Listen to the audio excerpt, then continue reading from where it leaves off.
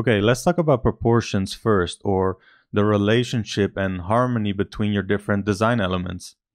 Now, the reason I want to talk about proportions first is because I see them as the base of your design. You gotta have good proportions in order to have a good design. If your proportions are messed up, you can keep adding shapes to it and details, but it's not really gonna fix anything. In my opinion, at that point, you're basically just polishing up a piece of crap. Okay, so the way I look at proportions is basically in two different ways. I look at proportions in terms of being even and uneven. So with even proportions, we might have, let's say, this 50-50 split, right? Or this bar divided up into equal thirds. And with uneven proportions, we might have something more like this, where this is, what is it, 80-20 split. And this could also be a, 70-30 or 60-40. Now, I think it's important to say that I don't think either of these is right or wrong. It's about when to use them. So let's look at what each does. So with even proportions, things tend to get a little bit boring. But another thing you get with even proportions is for your designs to look quite formal. So there's a formality to it. Now, with uneven proportions, your designs tend to look a lot more dynamic. Yes, I can still write. But there's also a chance, if you overdo it, for your designs to become a little bit chaotic. So that's something to keep in mind as well. So let's have a look at some examples to show you what I mean. Okay, so let's say we have two paths with trees, right? One of them is in an actual forest, and the other one is a path with trees that leads up to some fancy courtyard or palace or something like that. Now, it's not difficult to see which one of these is which, right? I mean, obviously, the top one is the forest and the bottom one is the courtyard entrance, whatever you want to call it. Now, with the forest, we want those uneven proportions. So we want the uneven proportions between our shapes in our trees to show the organic nature of it. And not only in the shapes, but also in the way they're spaced out. So the spacing would also be irregular and uneven to show off that organic nature. But in the case of the courtyard path, we might actually want to decide, okay, maybe we actually do want to get more even proportions to create that sense of formality as well in the shapes as in the spacing between the trees. So it's really about knowing the effect that your proportions have and then making a conscious decision on what you want to use. So in the previous chapter, we talked about this boring looking professor with a suitcase, right? So if we were to design a suitcase for this professor, I might actually say, okay, I'm going to put that flappy thing right in the middle of the case. And then in the middle of that, I'm going to put the buckle thing or whatever you want to call it. So now we get a suitcase with very evenly spread proportions, which looks quite dull and formal. But in the case of this boring professor, that might actually just work. Now let's apply that same principle to a weapon. So let's say I have this back part of the weapon here, the shooty part, I don't know what you call that. And then at the front I create a barrel. And then below here we have the handle, which I put nicely in the middle of this as well. And then at the very front, let's say we add a sort of muzzle thing to it. You can use your imagination. Now, this looks terrible, right? For a weapon, proportions like this just don't work. The equal distribution of the proportions throughout this weapon just doesn't look pleasing. So let's take this gun, move it down and mess with the proportions a little bit. So I might say, okay, the barrel is actually going to be a lot longer. And then that shooting part thingy in the back is going to be a lot shorter. And then maybe the handle has some big magazine in it or something like that. So we're going to make that a lot longer as well. And then the muzzle at the front might make that smaller and move it off the center line a little bit. So right away, at least to me, this already is looking a lot more interesting. So whereas the top example had this very equal split of proportions, like 50-50, Here at the bottom, we get a bit more of an interesting dynamic between all of the shapes. So we get sort of a 70-30 split here, and we get an uneven distribution of proportions along the vertical line as well. So keep thinking about your proportions when you're designing, and also when you might want to use which. And something that can greatly help with that is, of course, looking at reference. So with this briefcase, it's actually looking quite formal and maybe a little bit dull too, but that is because it actually has that equally distributed proportions that work for something like a suitcase. Now with this weapon below here, I think it's quite nice the way the proportions are distributed. It feels almost like in total like a 90-10 split. We got this big body, and then we get this muzzle barrel thing at the front. And also like the way it interacts with this clip here and this gray piece here. Just gives it an interesting overall dynamic and an interesting distribution of proportions. Now it's always good to keep in mind that we're still designing, so even when looking at references we have to make our own choices. Now with something like this M4 here, if I look at it, it seems like I can pretty much split it up into 4 equal parts. Now that might be realistic, but it might not be what I actually want to design myself, unless, you know, the assignment was to design an actual M4. So in this case, I might say, okay, if I had to design something myself, I might actually lengthen this part here. And I probably wouldn't add a split here, but if I had to have a split, maybe I would add it somewhere around here. And then this barrel part at the front can be sort of the same. So now if we had to redo our proportion distribution,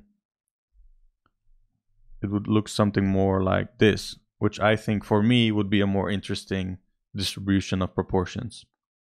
So keep in mind that you're still designing even when looking at proportions, so make your own choices for what works for your project. Let me show you a couple of art examples, and I said this before, but the only reason why I'm showing my own work is because I knew exactly what I intended when I drew it, so it's easy to talk about. So with this first design here, right at the beginning when I drew the main shape, I made a mistake. I added a dividing line right down the middle here, which basically split up my design into 2 equal parts. So what I tried to do to fix that was adding a piece here and here to basically give the overall a bit more of an interesting distribution in proportions. Also keep in mind that everything you draw, every element you add to your design adds to your overall proportions. So you have to keep thinking about proportions with everything you add to your design. For example, at first when I drew this, I had a shape maybe something like this. And I felt that this shape and this shape were competing with each other in order of which one was more dominant. So what I did to try and fix that was add this dividing line here, which basically breaks up this shape into 2 pieces. Now in hindsight, I think what I could have done better is make that a bit more extreme. So basically adding a line maybe somewhere around here so that we get a little bit more of an interesting dynamic between these 2 shapes. So with each element I'm adding, I'm thinking, how does this relate to the other objects in my scene? So if I add this small handle, I might want to offset that with this big shape right here, this big back part, and add a scope that's not the same size as this handle, because then those 2 shapes would compete with each other. So you have to keep comparing the elements in your design and finding for yourself what you think is a pleasing distribution of proportions. In this design, I knew from the very beginning that I wanted to have this soldier with these handgun looking things with huge wings on it. So I knew I was going to have pretty extreme proportions.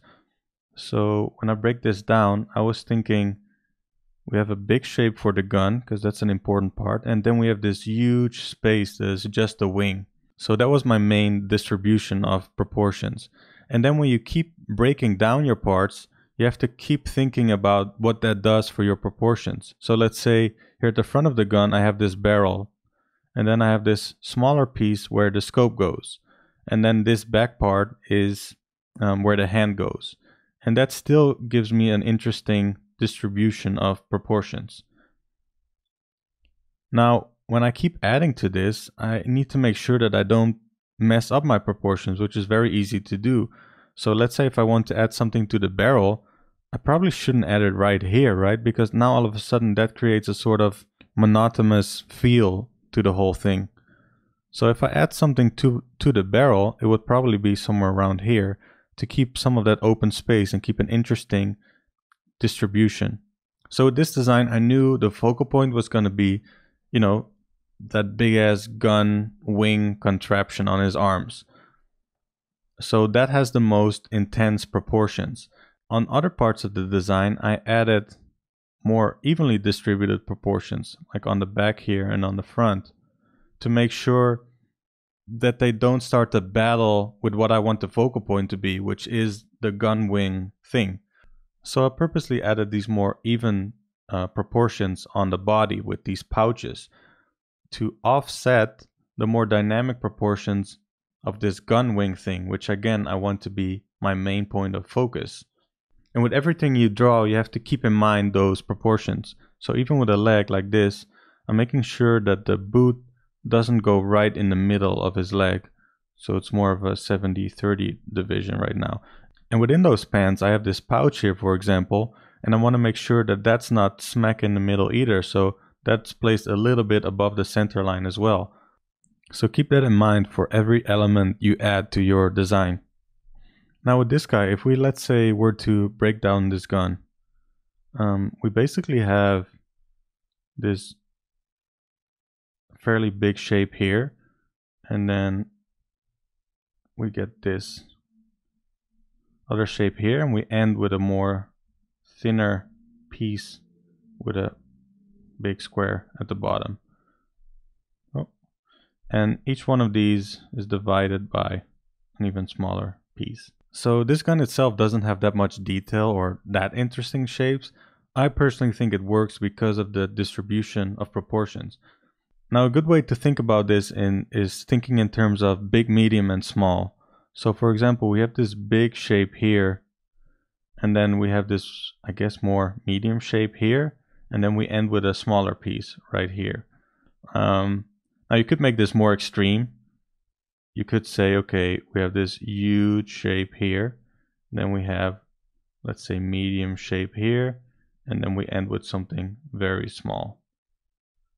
So that's always a nice way of distributing your proportions, at least when you're trying to add dynamic proportions or uneven proportions. This might be something you want to avoid when doing more evenly spread out proportions.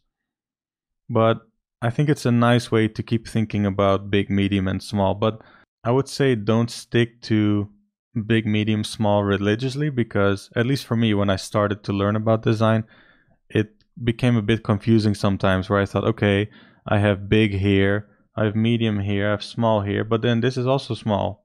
So how does that relate? So sure, keep thinking about variation within your design. So variation with big, medium, and small, but don't think you have to stick to one of each or anything like that. And when we look at our image here, the main focal point is the weapon. So that has the most interesting and dynamic proportions. Now, again, like in the previous image, to offset that, I purposely added these more evenly spread out proportions and shapes on the back, so that they don't fight too much with what's going on in the weapon at the front, since they already have the same color as well. This is a design I did not too long ago, so it's quite easy to talk about in terms of what my intentions were. So the purpose of this robot was to be quite formal and maybe even a bit dull. It was meant to basically be a handyman robot. So this robot was not meant to be violent or aggressive or anything like that. So I knew from the very beginning I was going to have the proportions be very evenly split out. And I thought it would be interesting to add a bit of character to something that otherwise looked pretty plain or pretty simple. So if we look at the breakdown of the proportions, when we look at the arm, for example, the upper arm and lower arm are the exact same size. And then I made a conscious decision to make sure that all of the tools were basically that same size as well. And then all the parts in between that like the shoulder area and the elbow and the hand, have a similar sizes as well. So in total, we get this equal spread proportions that go throughout the whole design. And I tried to stick to that to make sure that there's an overall sense of cohesiveness. Always keep in mind your proportions, because to me it's one of the if not the most important part of your design.